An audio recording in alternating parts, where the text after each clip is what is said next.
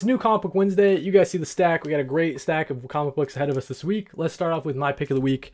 We're going with The Moon is Following Us, issue number 1. New series from Image Comics, Daniel Warren Johnson and artist Riley Rosmo. You guys know it. I'm a huge fan of Daniel Warren Johnson. Try to pick up all his different things. Excited to get into his newest series.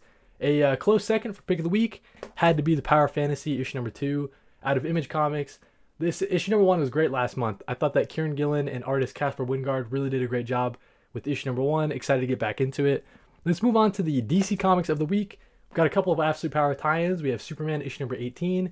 We also have Wonder Woman issue number 13. Like I've been saying, man, all the Absolute Power stuff has surprisingly been really solid. First DC event in a while that I can say that. Also from DC, we have Batman Superman World's Finest issue number 31. If you guys can see, it looks like Dan Mora isn't doing the art for this issue. That's all right. Hopefully we'll catch him in a couple issues down the line. We also have Dark Knights of Steel Allwinter. This is issue number 3. I'm just really glad that the DC Elseworlds kind of label is back, right? All the Elseworlds stuff's really fun, especially this Dark Knights of Steel. I think it's a really cool kind of world and universe they've got over there. From Skybound Image, we've got Destro, issue number 4. This is part of the Energon universe stuff at Skybound Image. A lot of fun stuff here. This is a really solid kind of entry into the G.I. Joe side of the Energon universe. A lot of fun with this.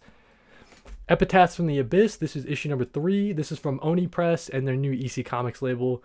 This is a horror anthology series. So if you guys are getting ready for spooky season, looking for some horror stuff to read, check out Epitaphs from the Abyss. Some really good stuff there. Horror anthology, short stories, that kind of thing. Last single issue for this week, we've got Marvel Comics' Ultimate X-Men issue number 7. I heard that this issue starts answering some of the things that we've been wondering about this new universe. So excited to get into it. Peach Momoko writing and drawing, great stuff there as always.